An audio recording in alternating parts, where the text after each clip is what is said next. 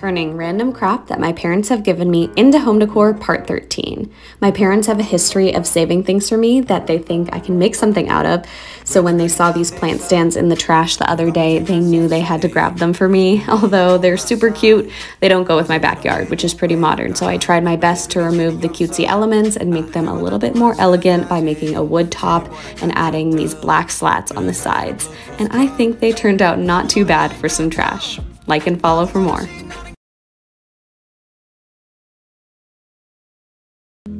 So this is how I turned my old IKEA calyx into a high-end credenza. I started by getting my wood for the doors from Home Depot. They cut it right to size, and then we just sanded it down when we got home. I used half moon trim to create the design for the trim pieces, and then we cut it at 45-degree angles. I also spaced them 2 inches apart to get the design how I wanted, 2 inches from the top and then also 2 inches from one another, and used wood glue to glue the trim pieces down to the door, and then I let them sit over time.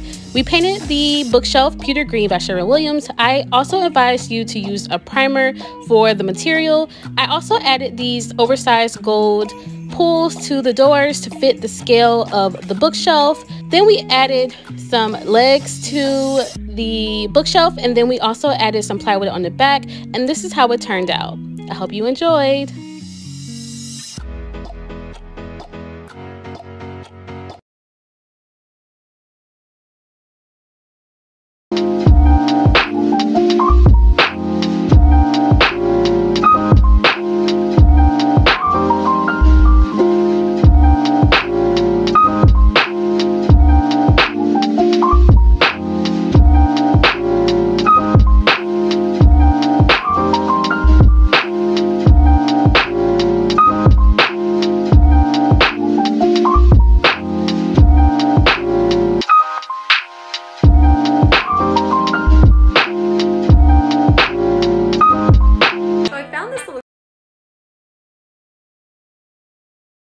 So we're going to start with 2 pizza pans. I'm flipping one over. I'm using my A6000 glue to glue these pans together.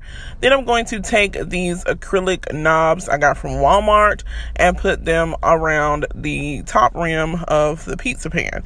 Then I'm going to use these lights. I got these from Hobby Lobby. I can never find them at Dollar Tree, but I am gluing that down around the inside of the trays. I'm gluing the battery pack on the back.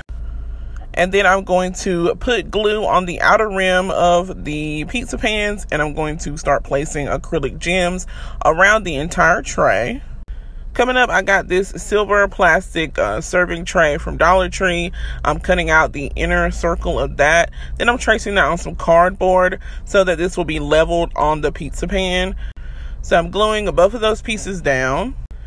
Then to close in the gap, I'm going around with some diamond wrap. And here it is, guys. Here it is lit up.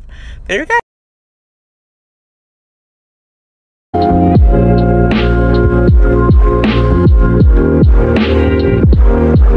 Yeah.